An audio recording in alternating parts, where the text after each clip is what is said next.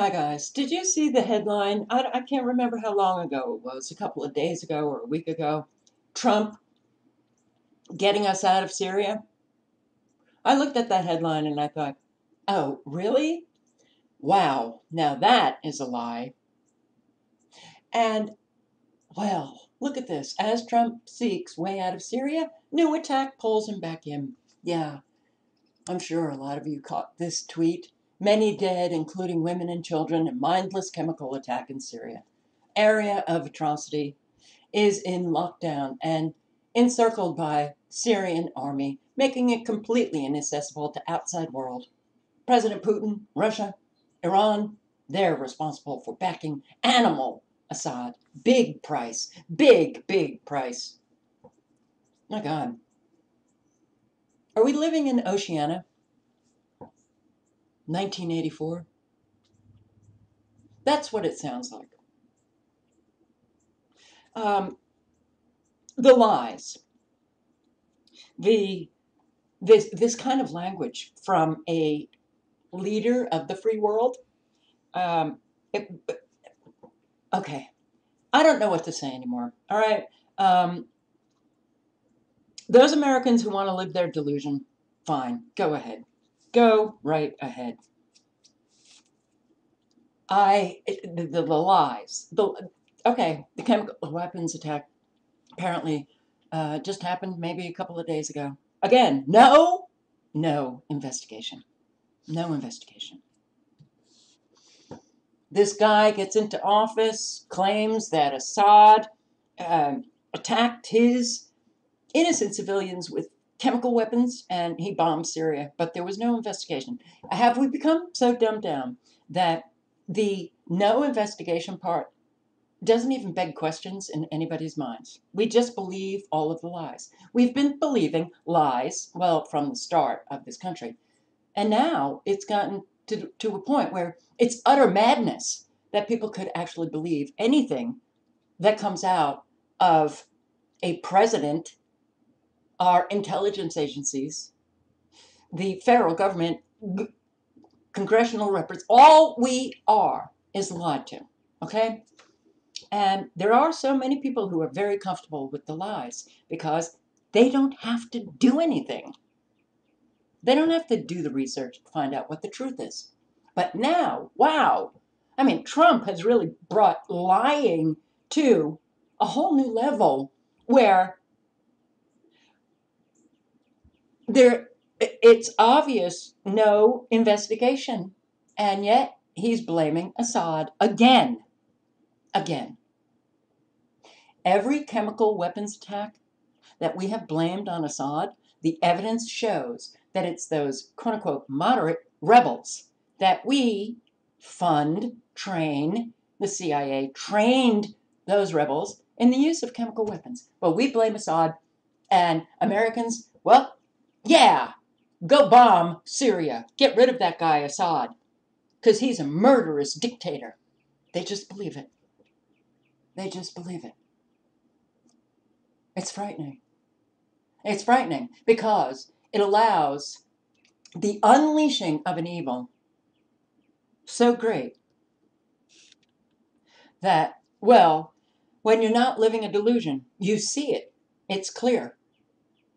But you allow these people who are so deranged themselves, so psychopathic, narcissistic, to drop bombs on countries whenever the hell they want. They make up their own reasons. They go in, bomb the country.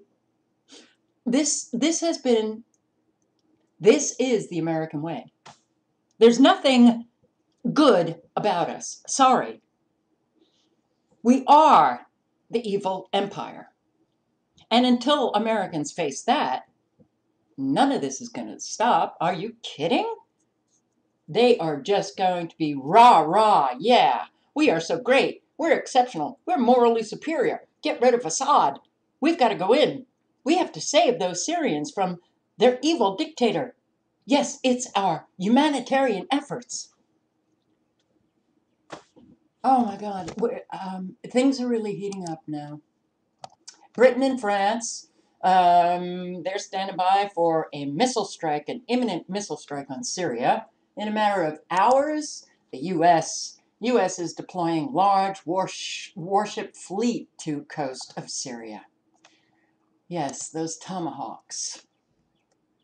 U.S. Navy destroyer armed with Tomahawks arrives off Syrian coast, harassed by Russian warplanes. Now, I don't think anybody can say definitively anything anymore.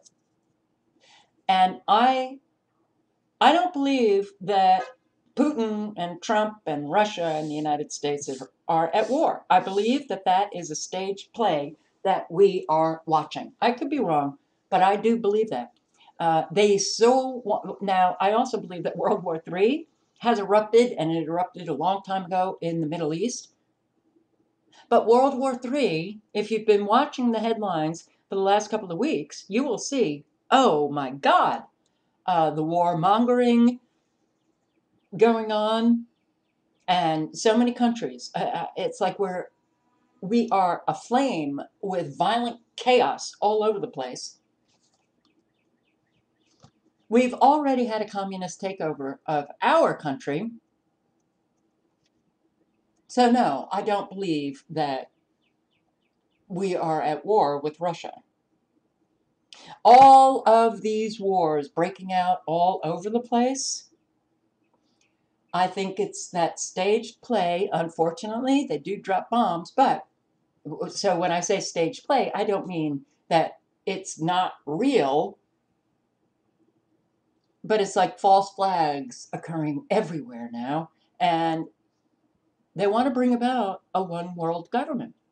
So you create violent chaos all over the place, wars breaking out all over the place, and eventually the leaders, oh, they'll come together and they will decide we need one body to bring peace to the world, and it will be the United Nations. That is what I think we are seeing. The suspicious timing of the latest provocations in Syria. The U.S. is planning a major strike. Interesting that Trump said not too long ago, we're getting out of Syria, when we already have bases in Syria. So we have done that with Iraq. We're getting out. We're pulling our troops out. But, well, there are thousands of private contractors. We left an awful lot of troops in. We sent more troops over to Iraq. And why did we build the largest military base in Iraq when we first arrived if we didn't plan on staying? Why did we build bases in Syria if we didn't plan on staying? No. This is not a humanitarian effort to save those innocent Syrians from their animal Assad. This is the United States just taking over another country.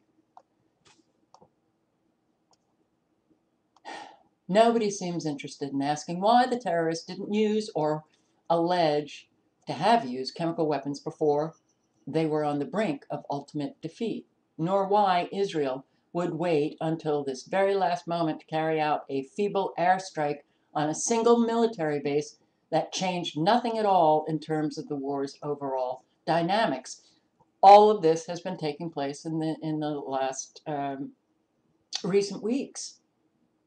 Yeah, Israel bombed a Syrian base in the early hours of the morning, April 9, with several missiles in response to the latest false flag chemical weapons attack to have occurred in the country.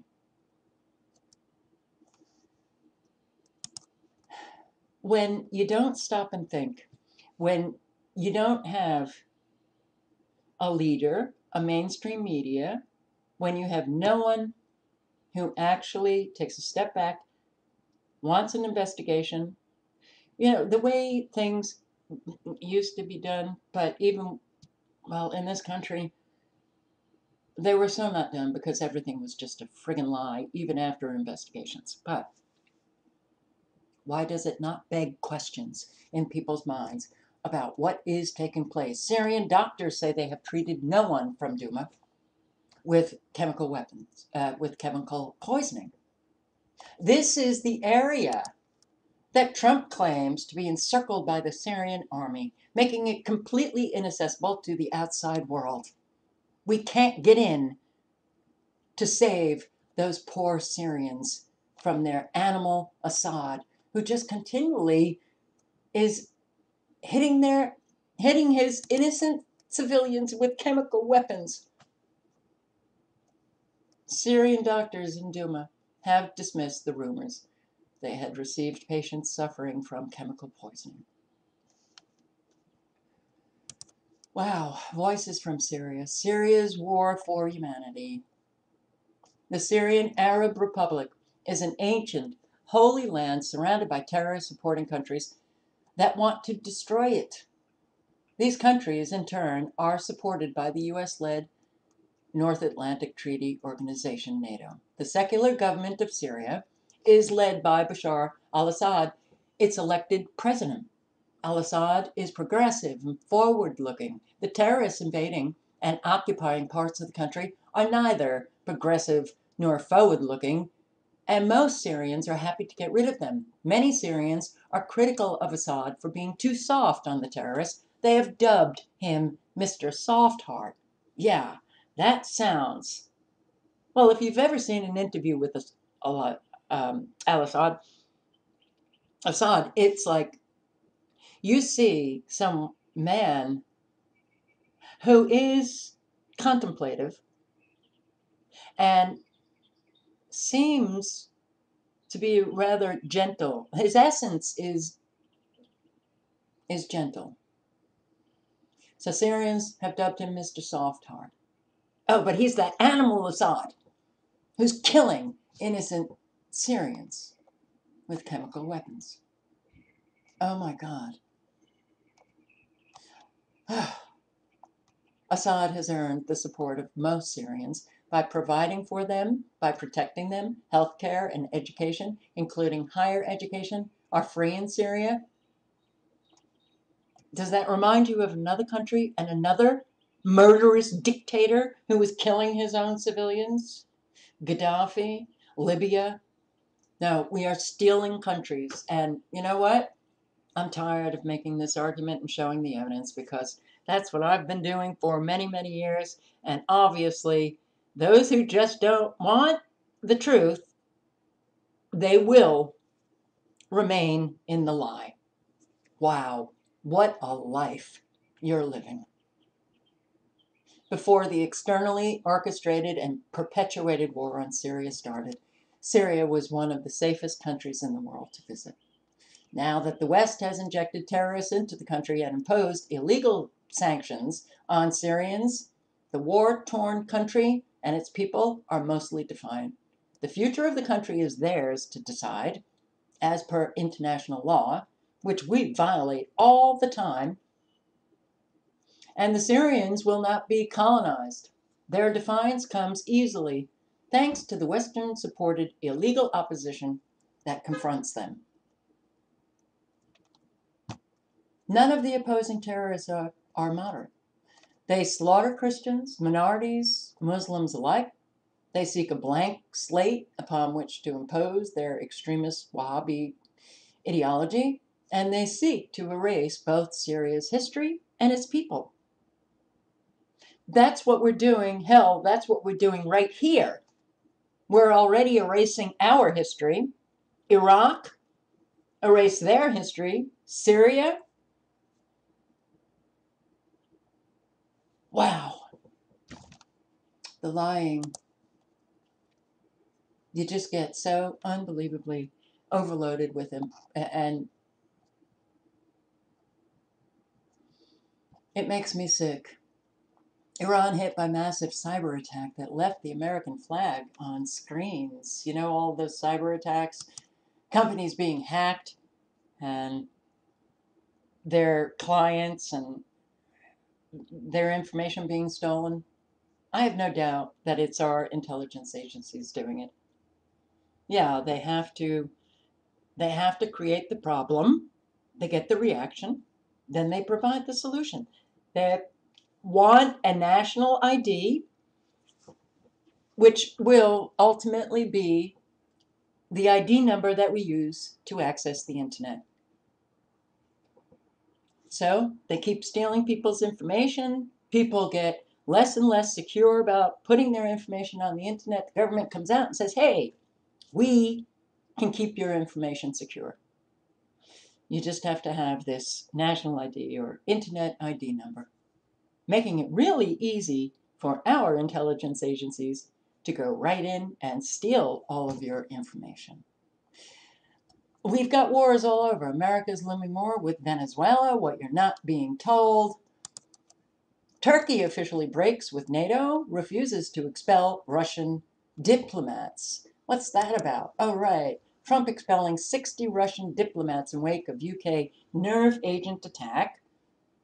Again, Prime Minister May said essentially the only narrative that we will permit is that Russia did it. Russia used this nerve agent. And there's evidence that it wasn't Russia. So we expel 60 Russian diplomats. I mean, all of this is really... Russia kicks out more UK envoys, hits back at other states. Right after Trump expelled 60 US diplomats. I mean, it's sad. What's happening in Israel, in the Gaza Strip? Israel, once again, killing a lot of Palestinians. Oh, yeah. And we support Israel. Israeli sniper targets and kills journalist in press vest. Obvious journalist. The evil is so out there, man. And it's coming here. Don't you worry.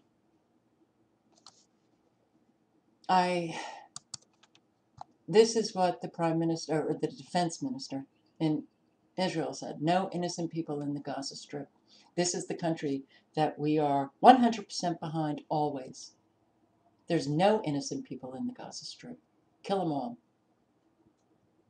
Now, there are an awful lot of Israelis protesting.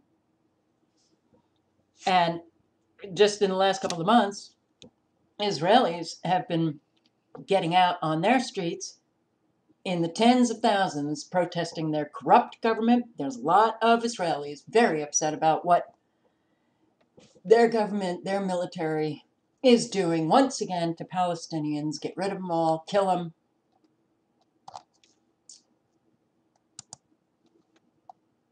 Israeli troops shoot and kill unarmed protesters, over 1,000 injured. Last I heard, there were about 15 killed.